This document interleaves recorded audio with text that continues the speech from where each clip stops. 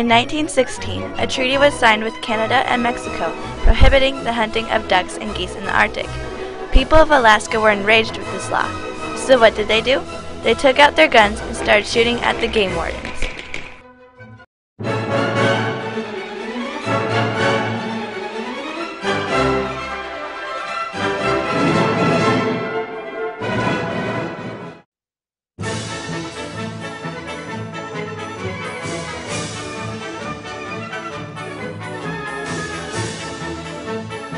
Please turn off all cell phones and beepers. Enjoy your movie! From March 10th to September 1st, it was illegal to shoot ducks and geese according to the 1916 treaty. The problem was, by the time September showed up, all the ducks had migrated, and the problems didn't stop there. Barrow people lived off the land. They depended on birds, caribou, fish, whale, and eider duck, which were the key elements in their diet.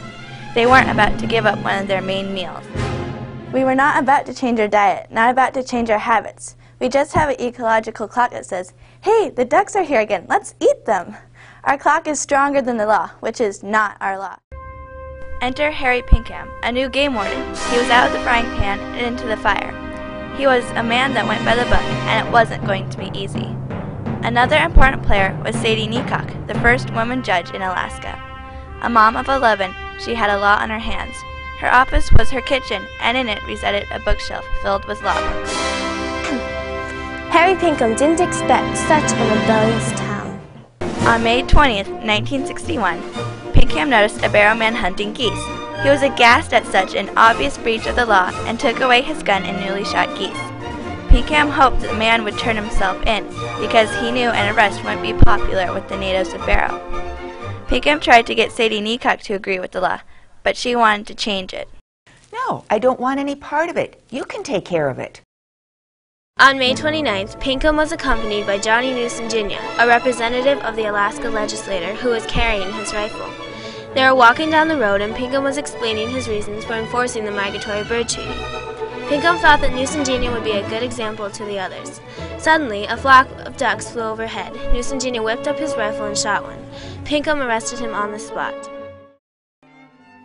I was pleased that I had shot dinner for my family, and then completely surprised when I got arrested. What's a man gotta do to live? Johnny Knutson Jr.'s arrest was like adding gasoline to the fire. The next day, Pinkham was told to look out his front door. His compliance resulted in an amazing sight. Almost the whole population stood in the street, and all were holding a dead duck. Pinkham was flabbergasted and unsure what to do, so he made his way to Sadie Neacock's house. She was expecting him. She reminded him that he was required to fill out a form on every lawbreaker.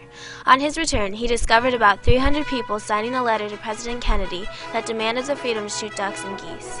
Pinkham adjourned to his desk and handwrote 138 notes that explained each person named to kill a duck out of season.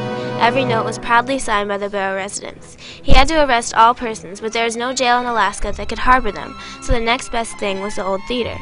They were a happy group of prisoners.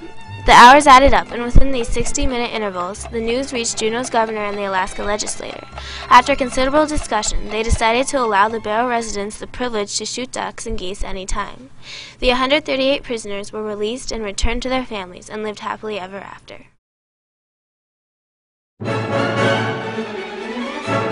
Stop! Wait, hold on! There's more to this story. This rebellion brought together the Alaska Natives, and acting as one, they succeeded in overriding the law banning duck hunting. This wasn't the last time Alaska Native subsistence was threatened by the government. In the ducking example, the natives stood up and fought back in a colorful but effective way. One government official commented on their act.